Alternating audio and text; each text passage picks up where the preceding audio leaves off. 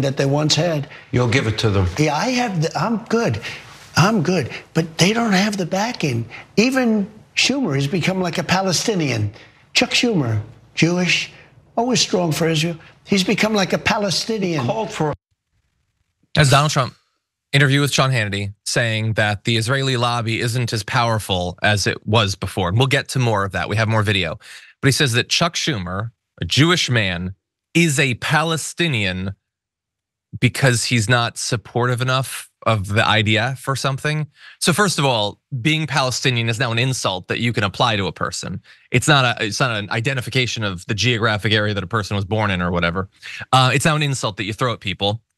And while he's dabbled with him being the one who gets to declare if Jewish people are sufficiently Jewish. He's done that for years. Yeah. If you vote for a Democrat, you're not really a Jewish person. Now, on a specific issue, if you disagree with him or if you disagree with Netanyahu, you don't get to be Jewish anymore. You don't even get to be American anymore. You become Palestinian. So for the many citizens of Israel that don't agree with Benjamin Netanyahu, you guys are Palestinian, according to Donald Trump. It seems sick to me. Francesca, what do you make of it? It absolutely is sick. It's absolutely a slur in his mind. It's in lockstep with people like Senator Tom Cotton saying things like all the little Gazas in universities around this country, basically like, as if that's a bad thing. Little Gazas that basically deserve to be bombed, that have their little terrorist cells of people who don't want genocide. But I think this is deeper. I mean, Netanyahu and the Israeli right, and I would argue the Zionist project more broadly, is about calling anyone who doesn't support them full-throatedly not Jewish, including Jews. So if you're Jewish and you criticize what the state of Israel does, suddenly you're actually a self-hating Jew. You're not Jewish. I'm gonna actually look into your background. Are you really Jewish? I'm going to tear you down and smear you. And it just shows that this is not about Judaism. And anti-Zionist Jews have been crying this from the rooftop since the beginning of all of this, is that this government does not represent me and my faith. In fact, it is right wing, and the likes of Donald Trump using Palestinian as a slur and trying to wield Jewishness in the face of progressive Jews around the world is absolutely a clue. It is the hallmark of what this nation does, which actually is anti-Semitism itself. Hey, I'm glad you're here. Listen, in order for the Damage Report to keep on going, we need viewers like you to become a member on YouTube. Can you click the join button on YouTube today? Thank you. I'm not Jewish. I don't speak for Jewish people. Individual Jewish people can decide whether they find it to be offensive or not or whatever. But like, I imagine other versions of that being applied to different groups, and I can't imagine anyone liking a person like Trump believing that he's the guy that gets to decide. But anyway, it gets worse actually. Here's more. So number one, they have to finish the job. Israel has to finish that job. They have to finish it quickly, strongly, and they have to get back to life again because it's taking too long. They have to finish the job. You're saying go in, win, and finish. You gotta win. The attack on October 7th, and it's getting more and more demeaned. They're demeaning it. I have people now telling me they don't think the attack ever happened. And take a look. You watch the news reports. I have the 50 minutes of video. Sure, I know you do, and so do I. But here's the thing. You watch these people on television, and then there's, just like you have Holocaust deniers also. They say the Holocaust never took. It's the exact same people. They're saying it never happened. AOC +3. Israel was the most powerful lobby in the country 15 years ago. Today, between Tlaib and AOC and all of these people, what they're doing, Israel, they don't have the backing that they once had. Okay, so a couple things. First of all, there was a weird cut in the middle of that. We didn't add that. Fox interviews of Trump now just feature random unexplained cuts, apparently designed to protect Donald Trump from things that he's said. So just get used to that now. Also, he implied that AOC +3, one of the worst designations he's come up with, basically the squad, are denying that October 7th happened. That is a sociopathic smear. That is a massive lie. Honestly, they should sue. They should literally sue because that is insane. They have not done that. They've never done that. That is utterly insane. But also, like, there's so much in that. Can I just point out, though, briefly? Point like, out a way. On that point of people denying that October 7th happened, notice that he said initially in that sentence, I'm hearing people who say October 7th never happened. Now, the way he entered that was almost like those people like are people he knows, or people who are like on the ground, almost like, people like Nick Fuentes or Candace Owens. And these people also deny the Holocaust. Yeah, we know.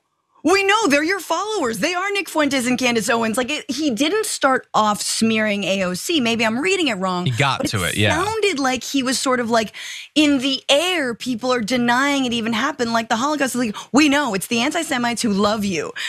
But yes, to smear the AOC plus 3, John, I read it a little bit differently. And this whole AIPAC is the victim. I see it as they're running scared, man. AIPAC is putting $20 million to try and defeat Jamal Bowman in New York. They are scared to death of the squad actually trying to advocate for what? For ceasefire. Yeah. Meanwhile, those two guys are like, no, just finish it. Just finish it and get back to life. Well, those of you who are still alive after the finishing, I guess. But the people that would die aren't really people anyway. They're just an insult I use. But like, honestly, I don't really expect any more from Donald Trump. I don't think that he can be reached. So I'm gonna turn my attention to Sean Hannity just briefly, because Sean Hannity was there. And when Trump said that, he said, yeah, get in there and win. And I have a challenge for Sean Hannity. Feel free to send him this video. I know that he likes challenges. He did MMA once, and I know that because he's never stopped talking about it. So Sean Hannity, here's a little challenge for you. What I want you to do is I want you to get yourself a powerful flashlight, like one of those mag lights, the things that can be used for self-defense by blinding someone. And I want you to unzip your pants, and I want you to look down into your tighty whities, and I want you to get the biggest beam of light, so you have the best chance possible of finding at least one ball in there. Why don't you say what you actually effing mean? Get in there and win. Get in there and win? What are they playing foosball? What do you mean when you say that? What will getting in there and winning actually look like? You are fine with tens of thousands of civilians, men, women, and children, the elderly, grandmas, infants being blown apart. Then have the ball to say it. I know you'll never reach 2, but maybe if you look hard enough, you shift things around, you can find one testicle so that you actually say the sociopathic things that you believe. That's my challenge to Sean Hannity. Like, no disrespect to survivors of testicular cancer, because I feel like they have more strength in that. It's a metaphor. It's not a physical thing. It's a metaphor that I will probably get in trouble for. No, I'm mad. I apologize. I love a good mag light in the pants. I mean, that's very important.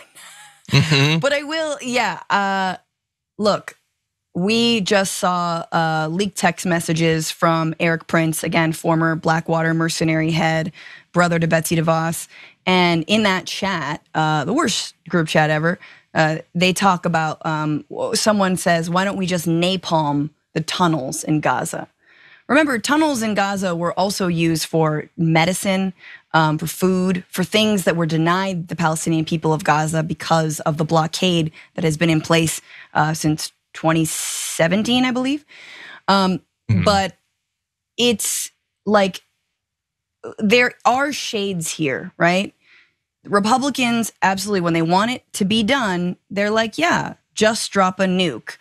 Forget about the radiation that will immediately blow into Israel itself. This 100%. Is a very small amount of land we're talking about. But like, John, Israel just dropped a bomb on a UN school and killed 45 people yesterday. What do they want? Like, how much faster can you go? I think the IDF is going pretty damn fast. Yeah, look, we know what they want. Again, yeah, they're calling for weapons of mass destruction to be used. They're calling for, by the way, they're getting what they want. You're getting exactly what you want on the right. An Israeli airstrike early today hit a UN school complex in central Gaza. There was a shelter for thousands of displaced Palestinians who were fleeing the fact that everywhere else has already been destroyed. Dozens of people were killed in just that. The IDF said the attack had targeted Hamas operatives. Palestinian officials said it had killed civilians. We have a big pile, you can't see it on camera. It's a big pile of oops. We're just gonna take this one and put it on top of the big pile of oops from the IDF. Oops, we killed the aid workers. Oops, we did it again. We killed dozens of civilians. Oops. Hope they finish the job soon. Anyway, again, apologies for some of the things I said. I don't like seeing a billionaire talk to a millionaire about how people who have nothing aren't being killed fast enough. Okay? You don't have to apologize. I'm sorry. I never pull the you're offending blank group on you, John, because I offend everyone. All I was thinking was like, damn, I don't think Sean Hannity would have the temerity. Like he has no, he gets paid $25 million a year. Yeah, to do this, to advocate for mass murder, and to not even, again, have whatever, the intestinal fortitude to say that's what he's doing. He is a cowardly fascist. He's a cowardly advocate for genocide. When he gets clowned on all the time by Trump, though, that's the best thing about Hannity is like, if he's not in perfect lockstep, Trump will, because there's also a point where Trump gets a little bit like, it's uncomfortable to have people up his butt like that much. 100%, yeah. So he starts to like shake them off sometimes. And it's always fun when he does, because then Sean, like, I'm sorry, sir. Yeah. I won't do it again. No, honestly, look, we can advance my metaphor to help Sean Hannity out a little bit. What you do is when you're done searching down there, you take the mag light and you just leave it in your pants. That way you can pretend to have some confidence the next time that Donald Trump cucks you to your face. I'm trying to be helpful. I want this program to be a place of solutions.